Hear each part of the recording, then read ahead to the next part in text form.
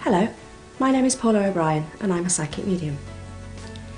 I thought it would be amazing to have some of my work filmed so I can share it with you. After doing so many shows and hearing how much everyone likes to see and hear the messages for everyone else, I thought it would be lovely to have some of the more intimate messages filmed so that we could share it with you. They're much more in depth and I think you'll enjoy watching them. Snuggle down, make a cup of tea and let's begin. Somebody's very, very, very, very nervous about today. This isn't his thing at all, being in public. And I wonder if he's making me feel that Lynn could have come here. And he's not putting it off, but he's more, probably maybe because the cameras were maybe going to put her off, she's quite private. Yeah. So he's pleased you still came. But that would be an amazing gesture on your part for her, because he'll then be able to tell her everything that he needs her to know, okay? Yeah. I need to acknowledge your brother is here. Actually, there's a couple of other people too, so I need to acknowledge them before. So, shush. I don't know if I need to acknowledge your grandma, but there's an older lady that comes through with him, okay? Yeah. There is a very strong J coming through with them. I don't know if it's the J, yeah, he's making me feel J. I need to acknowledge a Mary or a Margaret or an M-A-R name coming through. And there's an M, the M is M-A-R, I don't know, this is Martin, Michael, and M. Martin. And Martin is to your brother, because he's come through with him, okay? Now, he's younger though, he's a younger... He's 9 weeks. Okay, then, but he's not 9 weeks now. No. He's, I know he's... 8. I was going to say 8, so... Shush. Sorry. I'm supposed to tell you this stuff. Then I need to acknowledge him being with... Who's Robert? Or Bob? Or the B? My brother is Barry John. But he doesn't get called that. No, he gets called BJ. That's what I was trying to acknowledge not saying, because he laughs at that. Okay. Only Mum calls him Barry John when he's bad. Because he's saying you can't call me by my proper name, okay? Yeah. Because it's my Sunday name, okay? But you can call me by my mixed up name, which is BJ, which he thinks is very rude and very funny. It's going to be one of those sessions, I can tell, because he's got that stupid sense of humour. He's just looking at me now and laughing. Then Martin is with him. Lynn needs to know that, because she questions. I don't know if she thinks everybody's separated or where everybody is, but she wants to make sure that they are together. In many ways, oh, I'm going to call you Barry, I'm sorry. It's okay. In many ways, Barry feels that his reason for going across was for Martin. I don't know if that's what other people have thought. That Yeah. He thinks that he's questioned 1,001 things. He's speaking very quickly. It's like blah, blah, blah, blah, blah, blah. I don't know if he did that when he was here, but yeah. Slow down. This is like, now I'm on one, I've got to carry on. He questioned how he passed, why he passed, the way it passed, the way it went, the way it did. And why, 1,000 times, why me? Why when I was so near and knew what was happening and tried my hardest to get there? Why did I not get there? And the only thing that has kept him sane is the knowledge that he's there to take care of Martin. It's the one thing that keeps us. Then you're right in thinking that, because that's the only thing that keeps him going. I think we would go mad if we thought that he wasn't taken for Martin. It's the only He's reason. been on his own so long. Then he needs to acknowledge that Martin needed him. He needed his daddy. Yeah. Lynn's here to take care of the others. I'm not negating that the other children are amazing, but there was something very significant about Martin with Barry. It was perhaps the way that Martin was taken, that Barry never really got over. And the two of them as parents questioned their role in his passing. Could they have done anything? Would it have made a difference if they'd have known? He now realises that there was nothing at all that could be done. But he feels he can do more at that side than he could here. So it's kind of the split. We'll keep it. Lynn gets down and I get my little piece of heaven. 4 days prior to Barry's passing, he had been in a lot of discomfort. Yeah. And he now knows he passed of a heart issue. But he didn't realise at the time what it was. It didn't feel like that, Hazel. It didn't feel like a stereotypical heart issue. If it had, he would have got it sorted sooner. He wants you to know that. I feel very uncomfortable in my back. For some reason, my back is more problematic. And I feel very uncomfortable in my tummy. But my heart? No. That's not how he thought it would be. He couldn't breathe. He keeps feeling dizzy, as if there's a lot of dizziness going on, but he's thinking he's panicking and getting short of breath, and that's causing that. Barry didn't do ill. He didn't do ill at all. And he most certainly didn't do hospitals. He'd sooner go to see the vet. Phobic over doctors. But he wished just that one time that he'd listened to himself and done something sooner. On the day it happened, everything suddenly stereotypical to do with the pains kicked off. But there was nothing he could do to get it quicker, so Barry being Barry, I know, I'll take myself there. I'll drive myself. I won't ring an ambulance or dial 999 like a normal person would. I'll get myself in the car because he thought it would be quicker. Because he didn't think he was having a heart attack. His arm is very uncomfortable at this stage. Going into my shoulder, I can hardly do the gears, I can hardly drive. As he's getting nearer and nearer and nearer, the pain is getting more and more intense. And suddenly, it happened so quickly. He needs you to know that he felt nothing. Nothing. It was literally like, pump. And suddenly, Martin's there. And he knew. It was the most amazing feeling to be reunited with him again. He loves you all so much. And I'm going to say he misses you, but he needs me to say to you that he doesn't miss you, because he's with you all the time. So I miss you, because it's the right thing to say, because you'll expect him to say that. No. But I don't miss you at all. Can I ask you, is there another brother that you still have here? Have you said that it's the wrong one that's gone? Or have you made a comment that you wish it, not the other way around, but I don't know what he's trying to say to this, but it's making me feel like people are thinking it should have been the other way around. So I don't know if you're closer to Barry than you are to your brother that's here. Barry's my brother. Okay. To my mum. Okay. We have other children who are my father's. Okay, so half. Yeah. I've never ever thought it, but we did actually think that my stepbrother Stephen was one who would have went First, because he had, his mother died of something to do with gangrene in her stomach after she was born, after Stephen was born. Okay. And Stephen had the same problems. Okay. And so you automatically assumed he'd go first and not the way it was. Yeah. Barry said nobody really saw him going. It wasn't anybody saw. Although he lived a crazy life, he's guilty of a lot of things, which will remain a secret. Okay. And maybe that took its toll on him. However, I don't think anybody forecasts this coming. He doesn't want you, and the reason for me asking is because he asked, because he doesn't want you to think it should have been someone else. He now realises why, and he now realises the whole point in being there.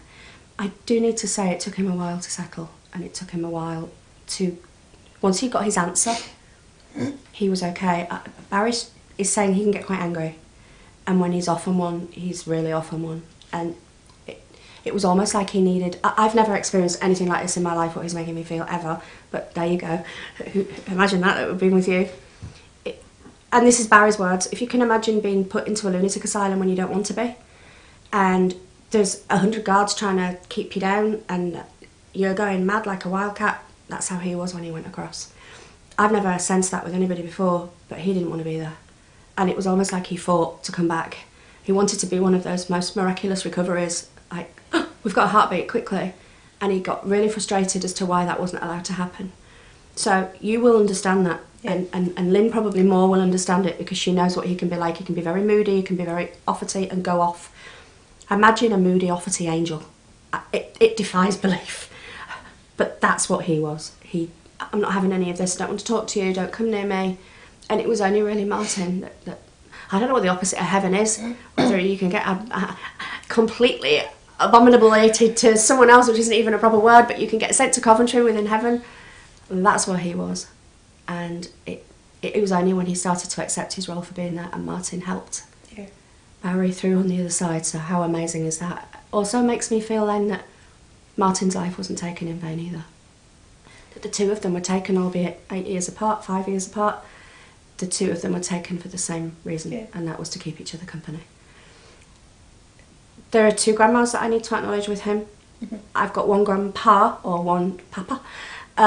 He's coming through with him also.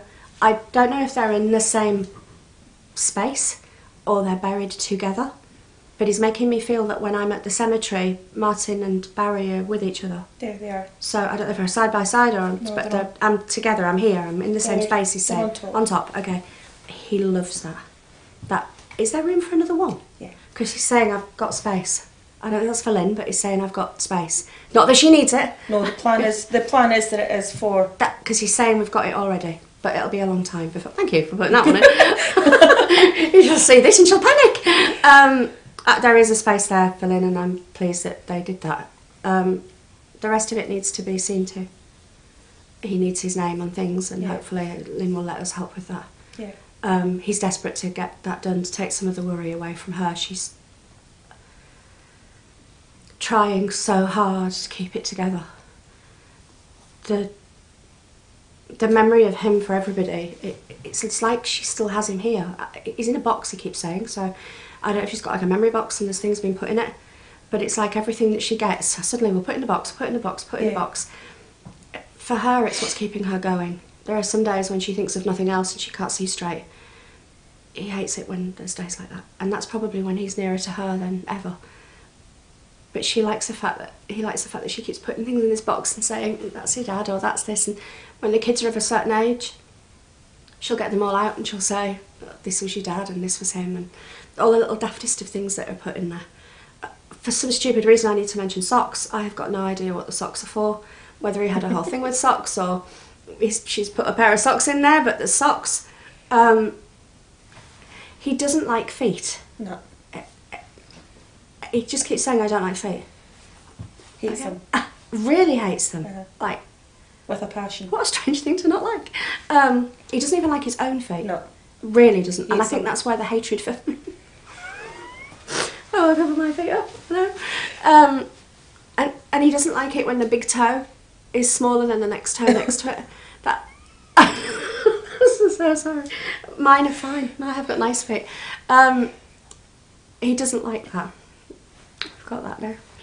Who gave him a teddy bear? He has a teddy bear with him. One of the kids put a teddy bear in. Okay, I don't know if it's one with a heart on it, but I need to acknowledge it's got the heart on it. It's like one of them ETU bears holding a heart. He has that with him. You need to let them know that I've got that. He's actually making a joke of the fact that there wasn't much room in there for him. No, there wasn't.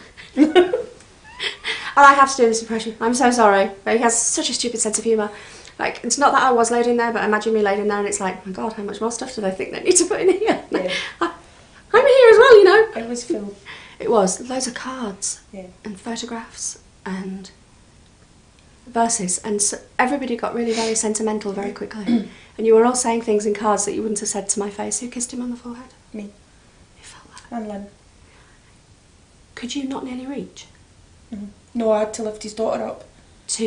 Because he's acknowledging somebody that couldn't reach. Yeah. That was a very special moment for him. Julie wouldn't go back in to see him, and I says, come on, I'll come in with you.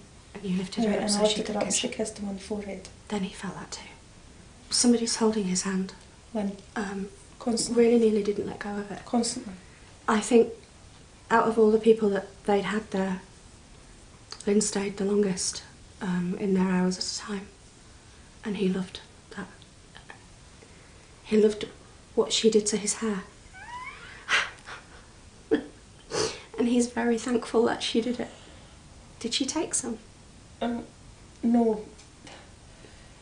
He never ever showed his hair to anybody. He always had a baseball cap on. It was always covered, and it was the one thing that we said, you know, she may have went back in and tried to give him a haircut because it was quite long. Okay. And they hadn't gelled it up. They hadn't put any gel in it. So she did it for him? Yeah. I love that. Thank you. Will you thank her from now until the end of the universe for doing my hair because it was wrong on so many levels. And I just was like... Because we joked about it when we were in talking to him. We joked about it. We're like, then he's saying thank you because that meant the world to me. I'm not so sure that he had a cap put in with him. I'm not... Because it's like... I'm not 100% sure. He's more comfortable now than he was then. And there was a bit of a conundrum as to what to dress him in. Because I think everybody wanted him to go all tidy and nice, but it's just kind of not him. So he's happy with what he's got, he's happy with what he's wearing, and he feels comfortable. I'm back to socks again. I don't know if he didn't like shoes, but I need to acknowledge that I'm just in my socks, so I can't see his feet. He likes that comfortable. And who sprayed him? Lynn. Then he smells amazing. Will you thank her from him for making him so perfect? It was probably the only time he never put up a struggle when she was telling him what to wear and what to do and how to look, because she got carte blanche and he couldn't say no. She really went like overboard with it all because he couldn't answer back. She made me look the best I've ever looked my whole life. And I couldn't take her anywhere, I couldn't show her off, I couldn't do anything. She wanted me to go feeling proud and going across in my Sunday best and looking who I was. And in his opinion, he looked the best he'd ever looked in his whole life. And he needs to thank Lynn for that. And you need to say thank you a million times. Whoever is meriting him as a star, I feel I need to acknowledge him as a star. So we tell all the children that when they pass over that they are the brightest star in the sky, and if the star that they're looking at gets brighter, that means it's someone else's popped in. I tell my children as well. So if it's brighter, it's because Martin and Barry John are together and Granny are there. Okay. They're all together. You've got that so right. He loves the fact that you stand out there and look up at the stars and there he is shining bright every night. He loves that. He's larger than life. He's a handful. He fidgets and he doesn't like to sit still in one position for very long. And he wasn't sure how he'd be in a confined space today, but he's done really well. And his knees constantly going. Yeah, it's I'm trying to keep mine still, but it will be him that's doing habit, it. And it's like, and I actually feel like I want to still his hand and say, "Sit still, for God's sake." But or the foot goes like that. That's the way he fidgets. He has so much nervous energy. Yeah. He's also not a great lover of people. He doesn't trust very many people. I know only a very small fraction of people that he would trust. He's just said the nicest thing to me, and that he feels calm and comfortable in my presence, and that is why he wanted to come through the times that he has. And I feel that's an honour for me, because he trusts nobody, and you've got to get to know him before you get to know him. Yeah. And I feel that he's dropped his barrier for me, and he knows that you would expect nothing else of him. Yeah, that's right. And he's done it for you, and he's done it for Lynn. 5 is important. I keep on getting told 5. I don't know if that's 5 children, or we need to acknowledge 5, or the 5th, or the month of May. 5 children. Then he's acknowledging the 5. But out of that 5, he has 1, so there's 4 here. Well, 3 are his, but he treated the 4 as his. Doesn't matter who the father is. To him, it was his child. Okay, if it came from Lynn, then it's his. He needs to acknowledge that he's looking after all 5 from where he is, and will continue to do that for a long time. Lynn will benefit hugely from what he has to tell her when she comes to see me, what you've arranged, and he's really grateful for doing that. He thinks that was the best way around to do it, and wondered how you got that idea in your head. I wonder. To be honest, I didn't know how Lynn would react with the cameras, and I know she said that she would, but I could tell by the look on her face when she agreed that she would do it. There was a lot of apprehension and a lot of anxiety, and I would rather she got something comfortable for her. Yeah. And Barry is actually acknowledging that he arranged that too, so he's a clever guy. I don't know if she's been thinking of moving or wanting to change things at home. Yeah. But he's saying it's okay. It's almost like she's waiting for permission. She's show me a sign, tell me it's okay. Today he's giving permission that she needs to move forward with that. This isn't about her loving him any less or or changing things to eradicate his memory, because he's always with her in her head, in her heart, but he feels that she's kind of pulling back on things that she should be doing, and this has to do with the house and the home and the way it's set up, okay? Give her permission from me and tell her it's okay to do. She worries about the stupidest of stupid things. That's what makes her... She won't go to her bed. Who she is, that's what makes her unique. It needs to be changed. She won't go to her bed. She sleeps in the living room on the couch. Can you help her sort that? Even if it means changing the bed, or moving the bedroom around, or doing something. It's... As I say, I've never said this before, but I think Barry's just a person that's just unique to himself. He wants normality to start coming in. Normality needs to come back into the lives for everybody's sake, and one of the only people that can make that happen is you. He hates to put that burden of responsibility on you, but you've got broad shoulders. You can do that. She'll listen to you. She never listened to him. She's stubborn and very strong-willed. It worked both ways with him. Yes, That's how they got on. Very. Looking at their relationship from the outside, it was ridiculous. It was failed. It was like, how would anybody want to stay in that? It was, I love you, I hate you because I love you. But that's who he was, and that's still very much how that is. He knows she goes through stages of being angry with him, almost for dying, and gets really cross with him, and why did you have to leave me? And he's sorry, he didn't mean to. And if he could turn back time. When he gets embarrassed, he dips his head. And it's like he thinks that you can't see him. So, I think that's why I wore the baseball cap all the time, because you can see it very open to the elements now. I can see all your face. Who has the issue with teeth? Okay, do you not like them? Or, what you like in your family? You like feet, you don't like teeth. He had... I don't like false teeth. Okay, did he have issues with teeth too? Oh, I hate the dentist. It's because he just keeps showing me his teeth and saying they're okay. So, you'd like his teeth now. Okay. You'd be proud of him. He must have a dentist up there in Planet Zog. I'll call it Planet Zog. He must have a dentist up there. He loves that. And he doesn't hurt, apparently. Who's had the... I mentioned a tattoo for the other lady. Who's had a tattoo done in honour of him? Lynn. I don't... There's one on her back as well. Yeah. Then will you thank her for them? There's the one with wings. I don't know if we've got wings on one, or like angels or fairies or wings or something. Then... No, that's the one I want to get. Okay. I've never had one. Lynn was talking about it as well. We've seen a picture. Then it's his way of saying he was with you when you saw that picture. It's got wings? Yeah. Okay. And it's got words in it. I'm terrified of needles and pain. Let me go through labour and childbirth. Okay. No problem. You'll be okay. Will you please get it done for him? It's his way of acknowledging that when you were looking at it, he was with you. He likes things like that. That means a lot to him. Then if you have that done, he'll be with you, and he promises it won't hurt much. He did put that much in.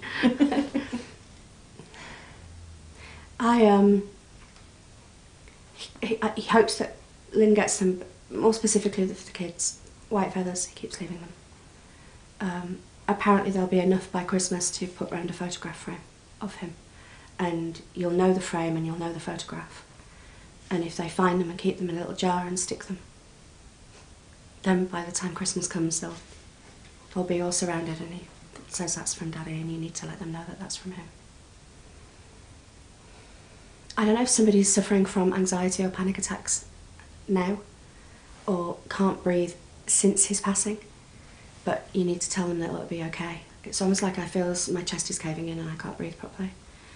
Maybe it's just the anxiety, and this is probably for the youngest. It makes me feel around them that they're finding it difficult to cope with. Tell them that Daddy's with them and they'll be okay. I'm always watching. He's proud of them. And will they stop saying, I wish Daddy could see this, or I wish Daddy could see this, because I'm with them every single day. I see everything. I see things I'm not even supposed to see. Oops.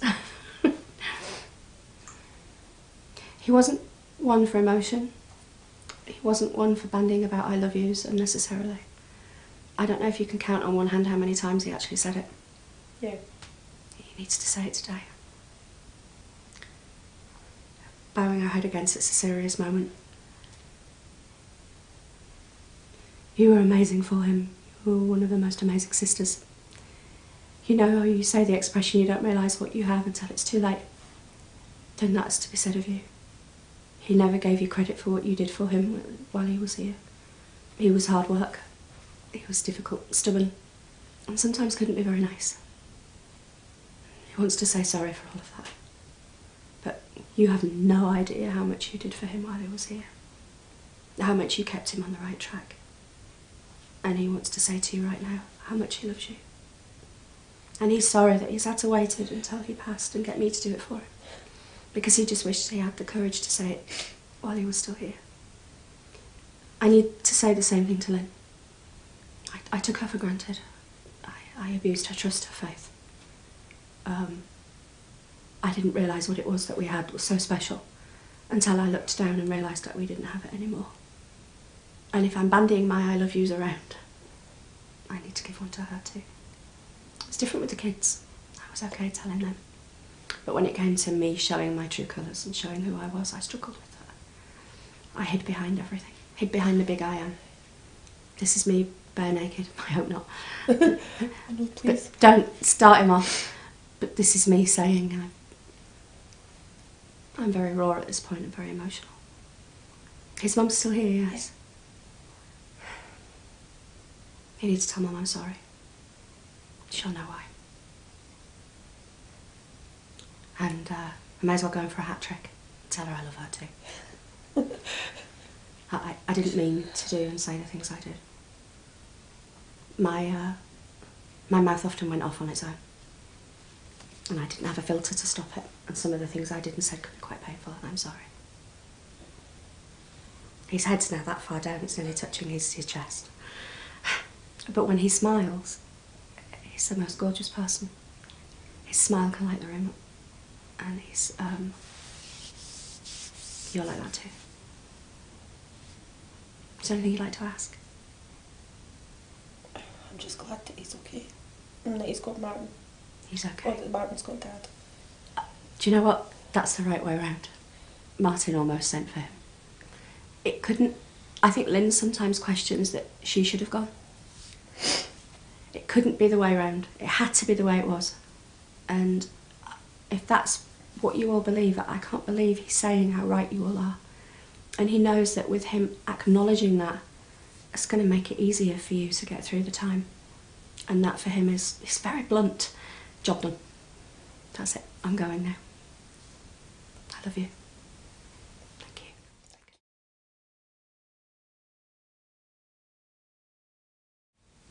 you. Better than I thought it would. I didn't think... I knew that my brother was waiting to see us. I didn't think that he would come through and be... You know, let his guard down. And say to someone exactly how he was feeling. That wasn't my brother. And... what he said, you know, everything came through the way my brother was. And I think it does give comfort, you know, knowing that there is something on the other side and that he is with loved ones. Well, more so that he's with his wee boy.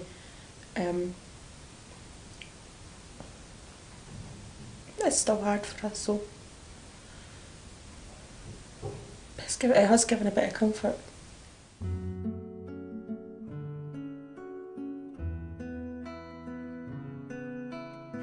An absolute stereotypical granddad. He did everything right that he could do. He needs to acknowledge her and how important she was to him. A very close bond. Although she didn't get to spend a lot of time with him because he was taken from her. He keeps saying he's sorry. I'm sorry for going so quickly. Now his father must have passed before him because he's saying that John Mark II was there to take him across. And I guess for your dad, he knew then that was time, there was no coming back. There is a significance to candles being lit, or somebody lighting a candle for him. My mum lights candles every night. She's got them all the way around the house. He loves it. And you need to tell her to keep doing it, even though I'm sure it's a fire risk, but... That's your dad just being health and safety conscious. You are heading to bright, new, shiny places, apparently. Especially within work, and your dad is really encouraging you to do that, to leap forward. Take a step out of your comfort zone, Jill. This next year is you going to come out battle in the world, and your dad's going to say, that's my girl, I made her